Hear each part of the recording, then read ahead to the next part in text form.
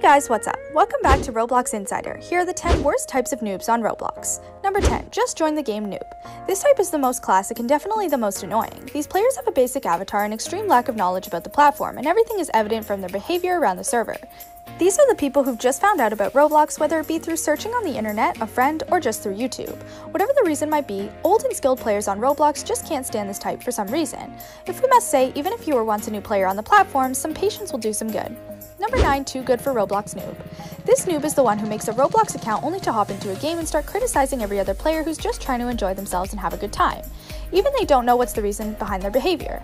Do they seriously just hate Roblox and think a good use of their time is getting in a game and trying to convince the people who like it it's trash? Number 8. Alternate account noob. This noob can go one of two ways. Either they appear to be a complete noob by rocking a pretty basic avatar or maybe with a weird name that's a bank of numbers, but regardless, when you see them in game, you realize they're really good despite their avatar or name looks. Or they could actually be new players who just happen to play well.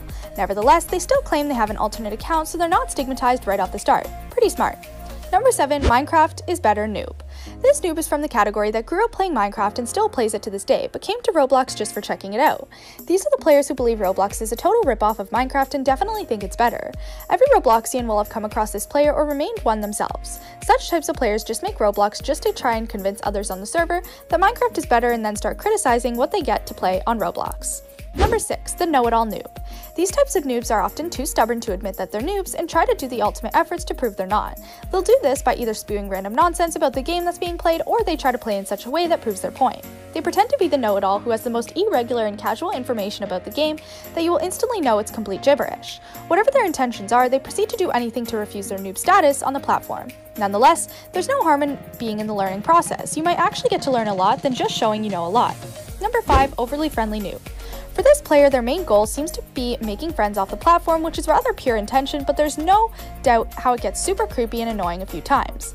Making friends on Roblox is a huge part, hence the addition of the voice and text box and friend requests. However, since noobs are unaware of the protocols to go about on the platform, they end up making themselves look shady. Not everyone shares the same vibe.